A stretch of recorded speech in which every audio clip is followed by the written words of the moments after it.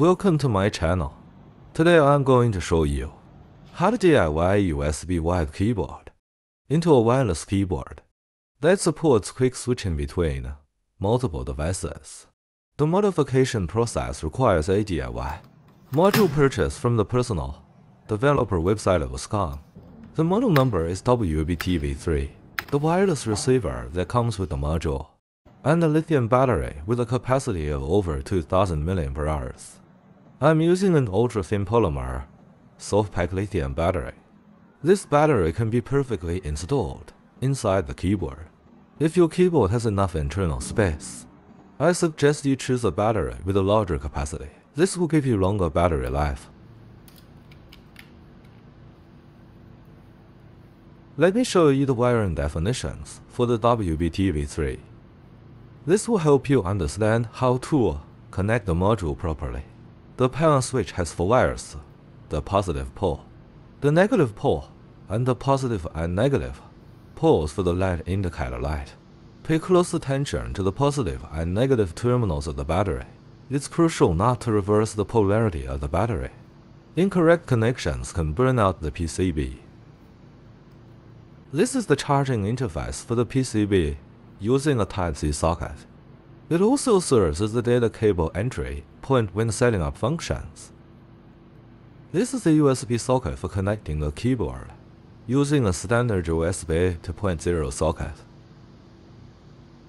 USB 2.0 has 4 wires, which are the power supply positive, labeled as VCC, the power supply negative, labeled as GND, the data positive, labeled as D+, and the data negative, labeled as D. The red and black wires are the switch wires for the PCB. Touch the black and red wires together to activate the module's power. If the numlock indicator light can be turned on and off normally, it means the keyboard has started working. This confirms that the keyboard and the module are compatible. Now, let's officially begin the DIY process. The disassembly method for each keyboard is different. My keyboard is easy to disassemble. There are no screws, just clips, and it comes apart easily. You can use Google to search for how to disassemble your keyboard model. With the outer shell removed, plug the keyboard cable into the keyboard interface on the module. Take out the multimeter. Set it to the dial continuity test position. When there is a connection, the multimeter will emit a beeping sound. Touch the black probe to the VCC terminal on the PCB for the keyboard wiring. Then, with the red probe, measure the terminals on the keyboard to locate where the VCC wire is positioned on the keyboard. Next, identify the positions of G and D, D+, and D respectively. If your keyboard has 5 or 6 wires, the extra wire is a shield wire, which you can ignore. If your keyboard has a Type-C interface, you can connect the Type-C to USB adapter to the USB socket, then proceed with the measurement.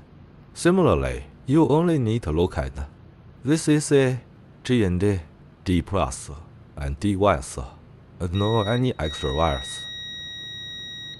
Now, connect the keyboard wires from the module to the correct positions on the keyboard.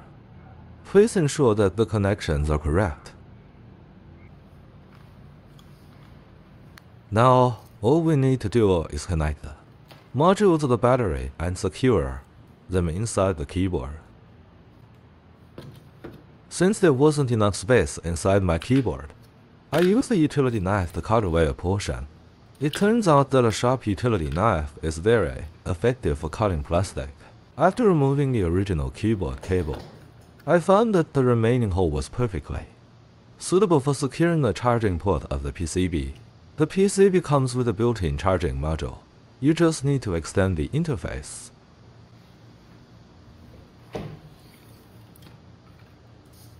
When the module was purchased, it came with 2 types of power switches.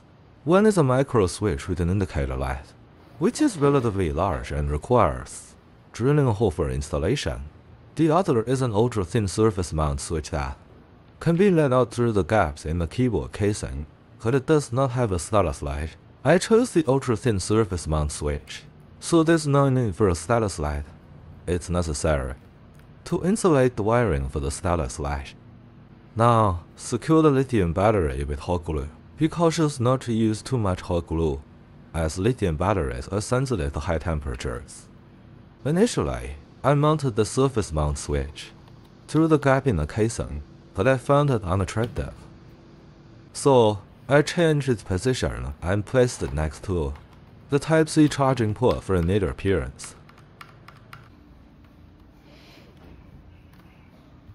Insert the receiver. Let us test it.